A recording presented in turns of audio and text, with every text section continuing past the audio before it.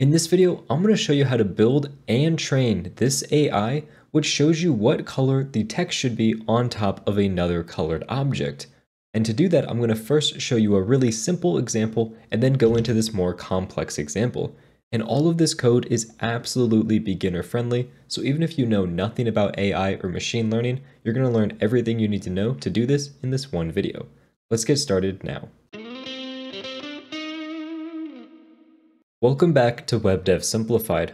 My name's Kyle, and my job is to simplify the web for you so you can start building your dream project sooner. So if that sounds interesting, make sure you subscribe to the channel for more videos just like this one.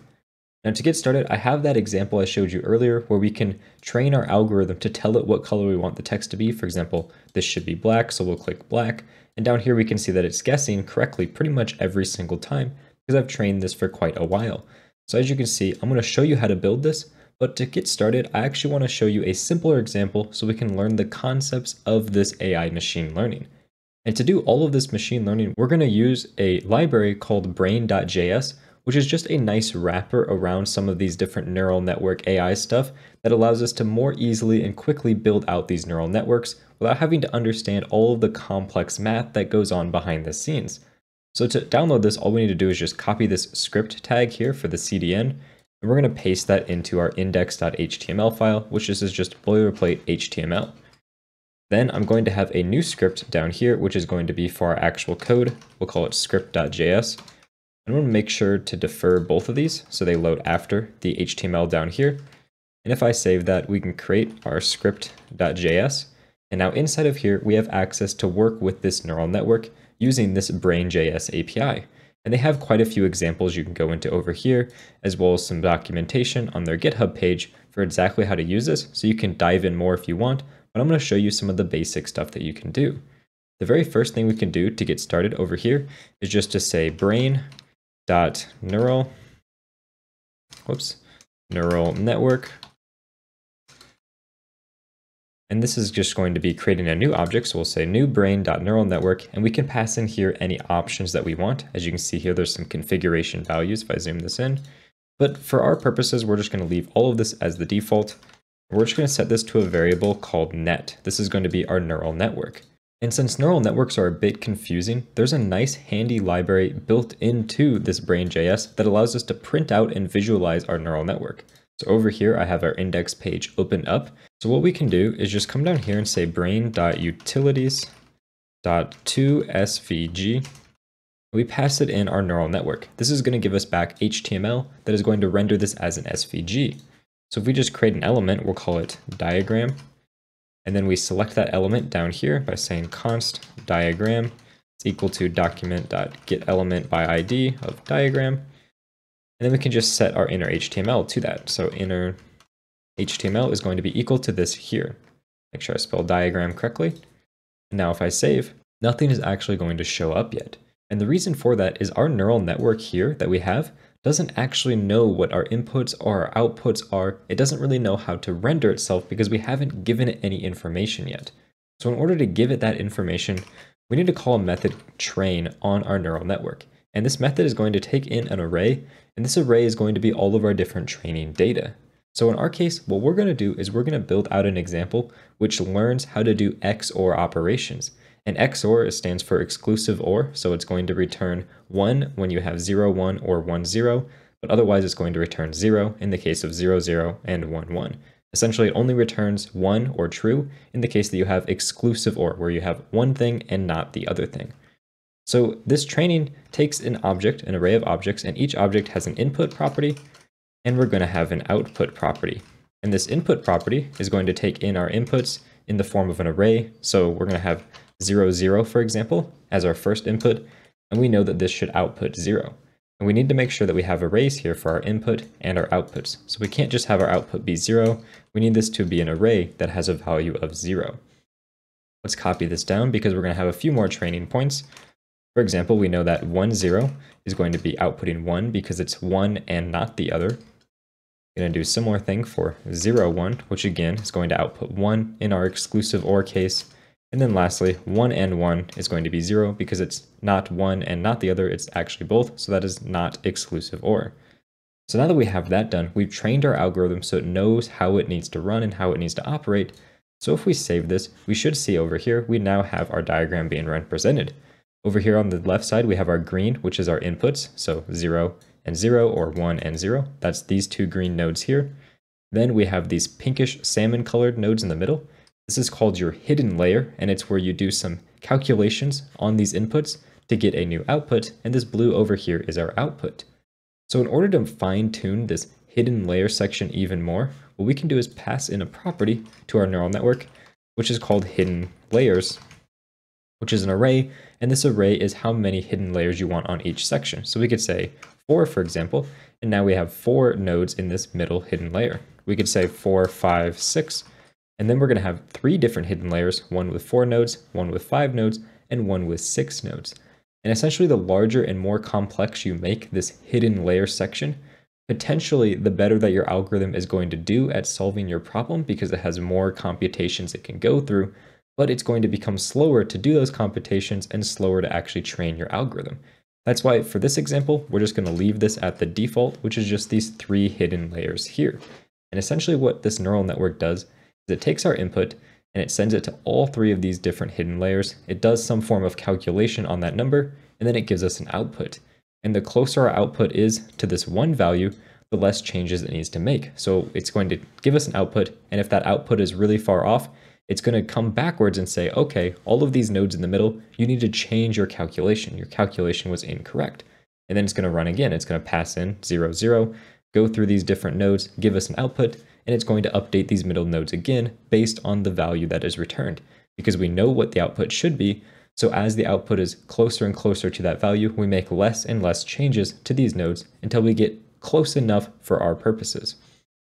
So in order to test how this actually works, what we can do is call net.run. This is allowing us to actually perform an action on our AI. So we trained our AI given this data, and now we want to test it to see if it learned. So we're just going to pass in 0, 0, and I want to see what this outputs. So we can say console.log of that. And now if I just inspect this here over to our console, you can see we get an array here which has returned a value, and this value is 0.05194. So essentially it's really close to 0, and that's correct because 0, 0 should return to us 0. If we put in 1, 0 here, we're going to get an array, and as you can see, this is really close to the value 1. It's 0.93. And the reason that it's not returning 1 or 0 and it's returning some decimal that's close to that value is because this is trying to do some calculations and algorithms to learn what the value is. It can't just look at this and say, okay, 0, 0 is always 0, because what if we pass in something that's not in this input list? Your algorithm is trying to figure that out, and your AI is trying to learn and figure out what that value is being, so it's essentially its best guess. It's saying, I'm about 93% sure this should be a 1. So it's thinking that it's going to be a 1, and it's your best guess at that value, which is why you're never going to really get exact values of 1 or 0.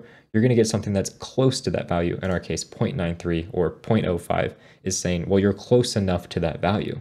Now, one problem with this is that an XOR table only has 4 different types of inputs when you're using these values like this. So it's not really a good example for why you would want to use AI or an algorithm, because you could just write an algorithm that does these 4 operations, and you don't need this big fancy AI to do that.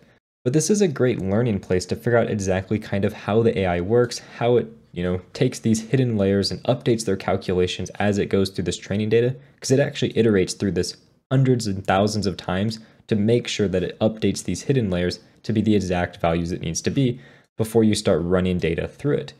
So now I want to move on to that more complex example. We're actually going to train our algorithm to say, okay, this should be white, this should be black, or some combination in between, and then it's going to tell us on a brand new color that's not in the training data what it should be, whether it should be white text or black text. So to get started with that, let's just use our same neural network, and for our training data, we're going to use an object here. And this object is going to be RGB. Essentially, we want to determine what the red value, the green value, and the blue value of our color are. And if you're used to CSS, then you know that this value will go between 0 and 255. But a problem is that when you're using AI and neural networks, it works best if your input is between 0 and 1. So instead of doing 0 to 255, we're going to convert that value to 0 to 1. So 0 would be black and 1 would be white. So we're just going to use 0 0, 0, because this is going to be no red, no green, no blue, which is going to turn out to be black. So we're going to say our text should be 1, which is going to represent white in our case. We're going to do a very similar thing down here, which is going to be an input value. We're just going to down here do the exact opposite. So 100% blue, 100% green, 100% red is going to give us a white background color. So our text on top of that should be black. So we're going to pass in 0. And we're only going to use these two sets of training data. And we're just going to put this in a variable here called data, just to abstract this out a little bit. There we go, we have our training data, and down here, we're going to train on that data. And now if I just get rid of this console log and we save this, you can see our input has changed. We now have 3 inputs, RGB, so we now have 3 different nodes that are green here for our inputs. Our hidden layer has stayed the same, and our output has stayed the same. But the problem is if we give this a value, for example, let's just come down here, console.log net.run. We're going to pass it an R of, let's say 1, a green of 1, and a blue of 0. And we want to see what this is going to output for us. If we just inspect over here, go to our console, you can see that it's saying that it's about 0.16, so it's kind of not that sure. It's thinking that the text should be black because it's closer to 0 than it is to 1, but it's really not super sure. And if we even change this to be like 0.5 for green and save, you now see it's 0.4, 0.38 here, and that's really uncertain. It's like almost 50-50 whether it should be white or it should be black. That's because we don't have very much training data. And it's kind of tedious to write out all of this training data by hand. So instead, I want to write some code where we can actually train the algorithm visually, where we can just click a button and tell it whether it should be white or whether it should be black, and we can use that data to actually come back and train our algorithm further and further until it gets to the point that it's accurate to the value that we want. So in order to do this, we need to make some changes to our index.html over here. Instead of having this diagram, we're going to remove this, and instead we're going to have a div which is going to be for our color. So we're going to say color here, and this is going to be a giant square, which is going to be our background color. And inside of here, we want to have different types of text. We're going to have a white text. We're going to have a black text, which doesn't even need a class because by default, the color will be black. And then we're going to have a guess text. So guess text. So this white text is always going to be white. The black text is always going to be black. And the guess text is essentially going to be our algorithm's guess at whether it should be white or it should be black. So we can see how it's learning and we can see if it's actually improving. And then we're going to want some buttons to choose whether it's going to be white or black. So we can come down here, we're going to create a button. This one's going to have an ID of white button. It's just going to say white. Copy that down. We're going to do a black button. Just like that. And then we're going to have a button here called print. And what this print button is going to do is it's essentially going to print out all of the data that we're going to use, all that training data that we're learning by clicking the white button, clicking the black button. So we can just copy that training data straight out of our console, paste it into our script, and use that going forward. Instead of using just these 2 data points, we'll have a ton of data to work with. So let's add a few styles here really quickly, just so we can actually see how this is going to be visually represented. The first thing I want to do is our color. And this is going to be essentially a square. So we're just going to give it a width and height, which are going to be 200 pixels. Just like that. We're going to give it a border, which is just 5 pixels solid black, just so we can see where this color ends. And we're going to change the display in here to flex so that we can center everything. So we're going to center our items and our content. And then we're going to change our flex direction to column, just so our text shows up on top of each other instead of side by side. And then we have that .white class here, where I just want to change the color of our text to white. So now if we come over here, you can see that we have our color section, which is just going to be this square here. We have our white text, our black text, and our guess text, as well as our white, black, and print button. So now we can actually move on to the code to make our color change, as well as to make these buttons save our data. So we'll just come down here, we'll get rid of this console log. We don't have this diagram anymore, so we can get rid of that. Now I want to select our different elements. So we're going to have our color element, which is document.getElement by ID of color. We're going to do a very similar thing, but this is going to be for our guess. And this is that guess text that you see right over here, this black text. Then we're going to have our white button. which is just document.getElement by ID of white button. We're going to have a few more of these. We're going to have our black button, as well as our print button. So let's just make sure we have those typed out as we want, black and print. There we go. And now we can actually work on setting this up. So the first thing I want to do is set a random color. And first we need a variable we can set that to. So we're just going to create a variable called color, and then we'll create that set random color function. And inside of here, I just want to get a random value between 0 and 1 for R, G, and B. So we can say color is going to be equal to R of math.random. This is going to give us a random value from 0 to 1. I can do the same thing for our green value as well as our blue value. So now we have a random value between 0, 1 for red, green, and blue. So we essentially have a completely random color. Then I can take our color element. I just want to set the style for the background color to be equal to, we're going to come on a new line here because this is going to be fairly long. We're going to take our RGBA, and as you know, in CSS, this is a value between 0 and 255. So for R, what we're going to do is we're going to take our color.R times 255, and we're going to do the same thing for green, so color.G times 255, and lastly, we're going to do the same thing here for blue, color.B times 255. So now we have set our background color to that RGBA value, and if we save, you should see we get a random value for our background color every time we refresh our page. Now the next thing I want to do is get our guest text to change its color based on this color input. So that's actually fairly straightforward to do. We can take our guest element .style .color, and we need to set it to, again, some RGBA value. So to do that, we need to get our guess. So we can say const guess is going to be equal to net.run, and we're going to run our color through this because we have a random color, RGB, and we want to figure out what the actual color of our text should be based on this random background color. So that's what this guess is here. And we're just going to immediately get the first value from our guess, and that's because this is going to return an array, and we know that the first value in the array is going to be between 0 and 1 and determine whether it's black or white. So now what we can do is take this, set the style for our color, and if our guess is greater than 0.5, that means that we should have a white color. So what we want to do is just return white. Otherwise, it's saying that it should be black, so we're going to return black just like that. Now you can see our guest text is going to randomly change its color. As we refresh it here a few times, we should eventually hit white as a guess.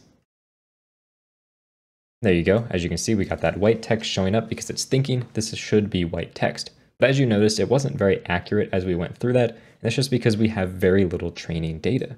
So now let's work on the part where we can actually train our algorithm with these different buttons. So let's come down here. We can say white button.add event listener. On click, we want to call a function, and this is just going to say choose color, and we're going to pass in 1 because we know 1 represents white. We're going to do the same exact thing for our black button, but we're going to pass in 0 here. So black button, and we want to choose color 0. And now we want to create that function choose color with a value. And all we want to do in here is take our data, which is what we up here are training our algorithm on, and we just want to push a new value to that data, and this value is going to have an input, which is our random color, and it's going to have an output, which is just an array that contains our value, which as we know is going to be 0 or 1. Now with that done, all we need to do is choose a new random color by setting random color. If we save here and we click white, for example, you should see we get a brand new random color. Click white again, random color. Same thing if we click black, we're going to get a new random color every single time. Now, in order to actually take this data that we keep pushing to our array here and retrain our algorithm on it, we're going to create a print function, which allows us to print out our data so we can just copy it, paste it back into our program, and then rerun it with that new set of data. So to do that, we'll create that function called print, and all this is going to do is console log json.stringify of our data. And we can just take our print button, add an event listener for click, and we're going to call that print function just like that.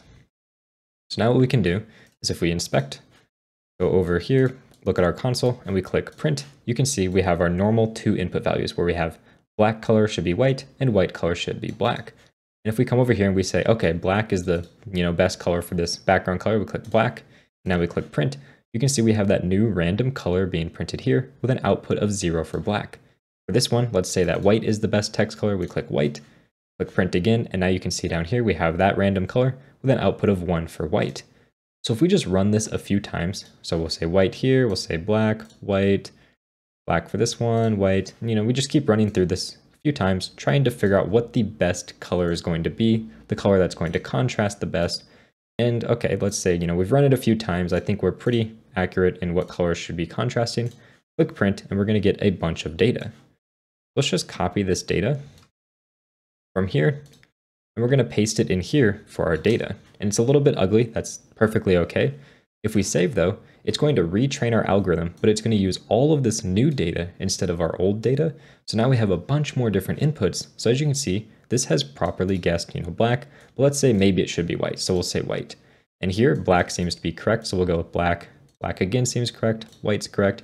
As you can see, our guess is much closer to what the actual text color should be based on our contrast. So almost every time it's going to be correct. A few times it's wrong, but that's perfectly okay. And as we do this more and more, it's learning even more.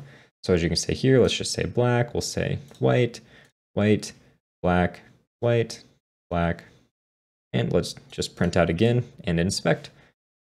Go over to our console, and you can see we have this huge input. Scroll down, get all of this. We can copy it over and come back in here and paste it. And now we even have more data that we can work with. Now, if we save, you can see that this guess is going to be even more accurate than it was before.